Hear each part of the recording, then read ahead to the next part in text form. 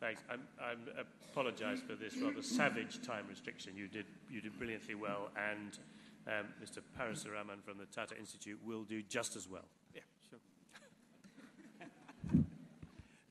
Thank you, Mr. Chairman. The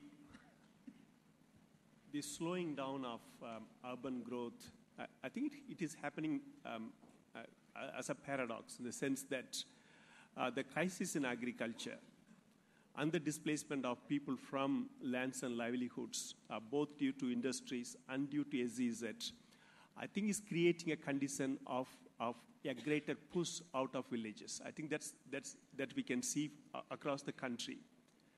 Now, still it doesn't translate into people moving on to the urban areas, and that is also in a context of jobless growth.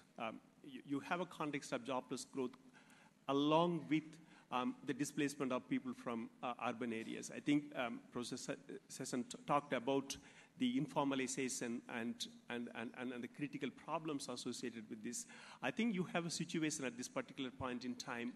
The rural push is happening along with the time the urban push out of the urban areas as such. There is that contradiction that one sees there. Professor Sesson also talked about the informalization is low cost. It is largely enacted on the backs of more vulnerable workers and the households, I think in urban context as such. I think one of the most important aspect which you see in urban context is the lack of compassion. The lack of compassion within the society for people who are disempowered and poor. I think the desire to make poor invisible is part of this particular process, whereby the informalization of labor along with displacement. You want the poor people to work in the urban areas, but you don't want them to be living closer to you, to be part of your system. I think this is a greater problem in it. The time of the logic of globalization, the economic globalization per se, that has begun to structure all aspects of human life. You can see it in every aspect of urban life as such, whether it is in terms of access to healthcare, whether in terms of access to affordable housing in urban areas. I think this is where the greatest problem you find. One talked about the statistics relating to poverty. It's possible to earn $2 per day, but then the cost of healthcare is so great in a context where there is deteriorating urban environment for poor people to live in. You might earn $2, but the cost of healthcare, the cost of education, the cost of water for poor people is so great that it doesn't really make a greater sense. I think the difference between above poverty line and the depth you can hit is so great in this country, and particularly in urban areas as such. The retreat of the state. I think it is a very important phenomenon both in our rural areas and in urban areas. We need to look at what's happening to slum context in Mumbai, slum context in other parts of the country, that there is a gradual withdrawal of the state in many aspects of life of the poor people.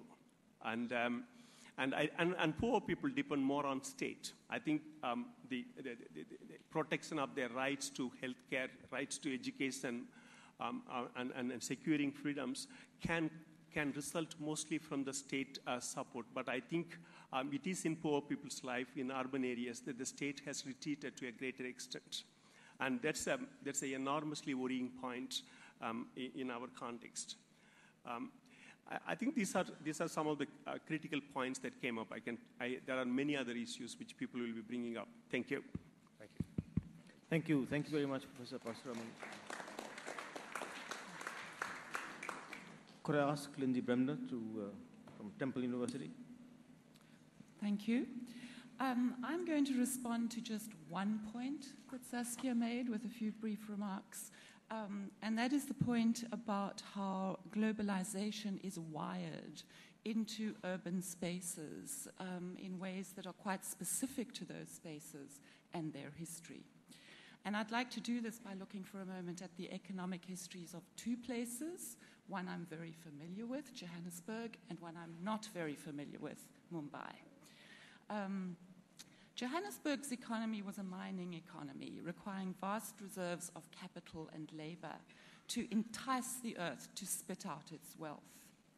These conditions have produced a centralized, quantifiable city on top of underground conurbations, whose function was to transform people into machines and sap from them their vital entrepreneurial energies. These two characteristic spaces of the modern mechanical metropolis, the vertical shaft and the underground stope, have been increasingly disconnected by the entrepreneurial, flexible logics of contemporary urbanization, and because of this, producing a fragmented city of ruins and frontiers. Mumbai's economy, on the other hand, was a textile economy, producing a city whose architecture is an aggregation of human bodies, a continuous horizontal network, a flexible fabric. I think it's a kind of biotechnical environment, closer to an agricultural system, linked to seasons, cycles, weather, and the reversibility of crops, more to the paradigm of urban government. This foresaw, I think, the electronic thought of a web-based society, where everything is associated and interconnected, and explains why this city has leapfrogged over the clunky mechanical modernity for an era of fuzzy logics, mass entrepreneurship, and elastic modernity. And this brings me to what I'd like to propose as a characteristic description of Mumbai's performance in global processes, and that's its elasticity, its ability to stretch without tearing, to not break at the seams, to expand and contract, to be pushed and pulled, to stretch around the globe and back again. Flying here, I was sat with a young man from Mumbai who has worked for years as a ticket salesman at Euston Station in central London. With his earnings, he has bought an apartment in Mumbai where his family now live. He visits them twice a year. He only plans to live like this until he decides to look for a wife, as he put it, when he will return to Mumbai to marry and raise a family.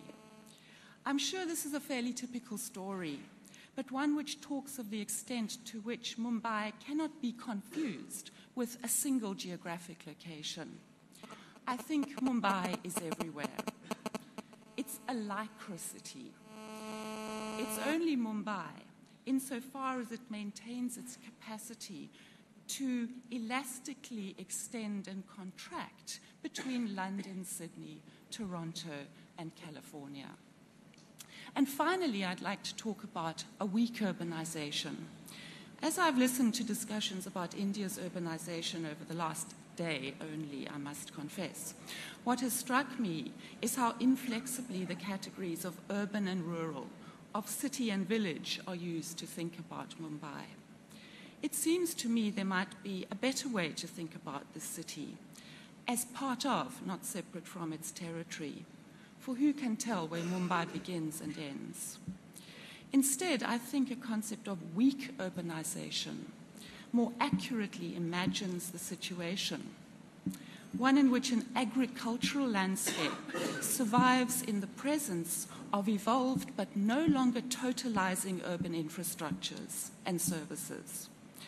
A city conceptualized as a field, irrigated by urban services, in an innovative mediation. A world no longer codified as urban or rural, city or village, but rather a sum of physical and virtual places that respond to different organizational logics that penetrate and qualify one another. In other words, a concept which I think will allow us to think and plan differently. Thank you. Thank you.